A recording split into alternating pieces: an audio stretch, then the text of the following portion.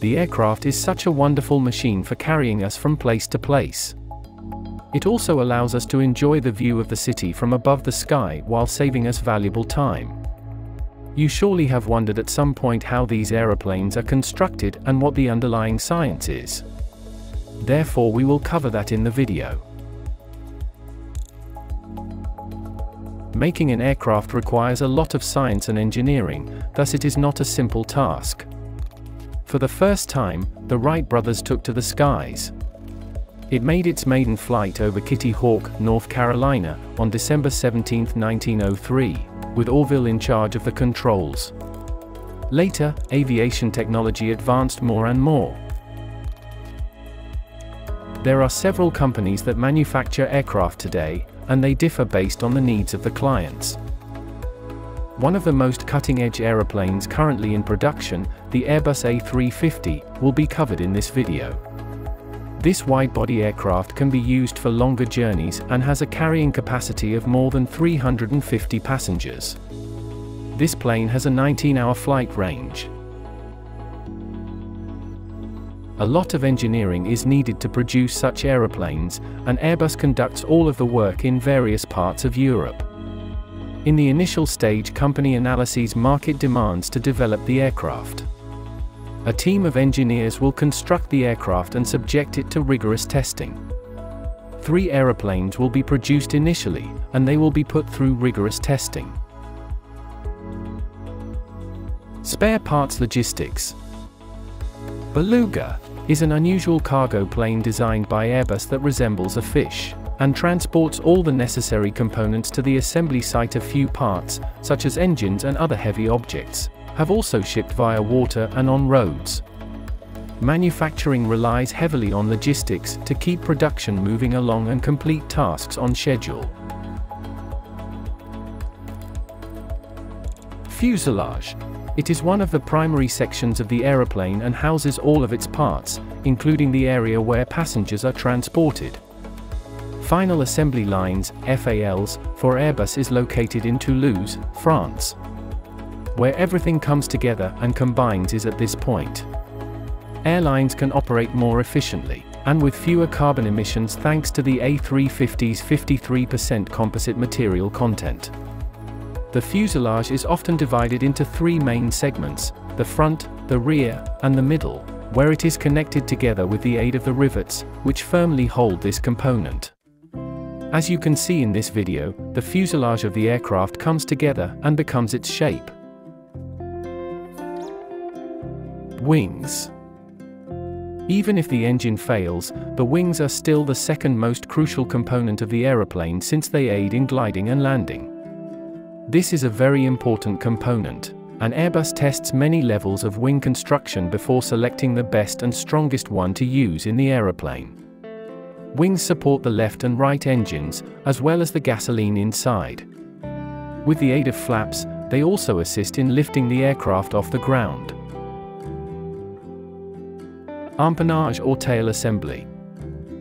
The vertical tail of the aircraft aids in keeping it going forward in a single direction, and it also aids in turning the aircraft in any direction.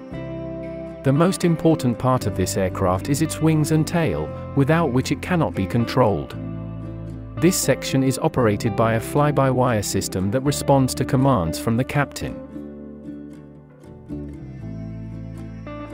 Engine. The engine, which generates the compressed thrust that propels the aeroplane forward, is the main component that really generates the forward motion. Typically, the aircraft manufacturer will select the engine based on the size and capacity requirements. Before deciding whether an engine is safe for operation, it will undergo a variety of tests, including running in various weather conditions for a number of hours.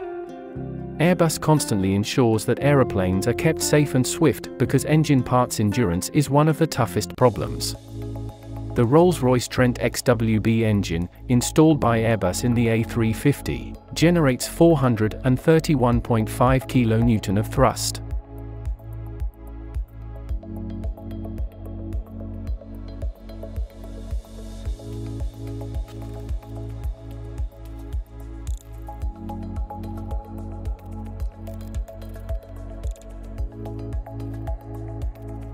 Avionics. The nervous system of an aircraft is made up of avionics and instruments, which give the cockpit constant updates on the status of the aircraft and its systems. Further cockpit developments are crucial because the cockpit serves as the primary control center for an aircraft. The majority of Airbus aeroplanes have a fly-by-wire technology, which uses electric actuators to control hydraulic controls to further reduce weight due to its small size. The cockpit instruments receive data from all the instruments that collect information from various sensors and ground communication devices. Pilot makes the necessary decisions for flying after considering all the information.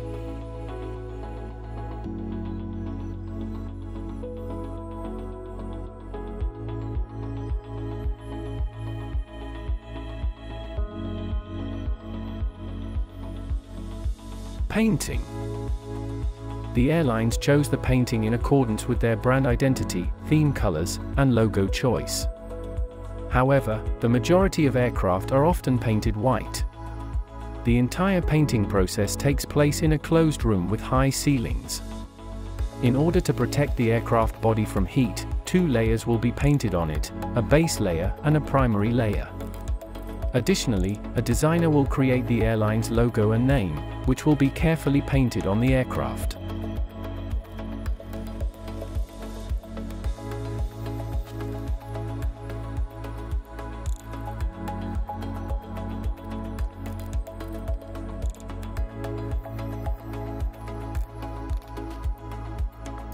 Cabin interior design. The primary airline signature style is found in the cabin interior. Long-haul flights typically use the A350, and in order to maximize passenger comfort, airlines luxuriously furnish the cabin and offer the nicest seats available. After the customer's choice is made, some vendors who work in tandem with the Airbus firm construct demo examples for the client. Interiors of the cabin seats will be created. Airlines often have 2 primary sections, a business class and a premium or economics class.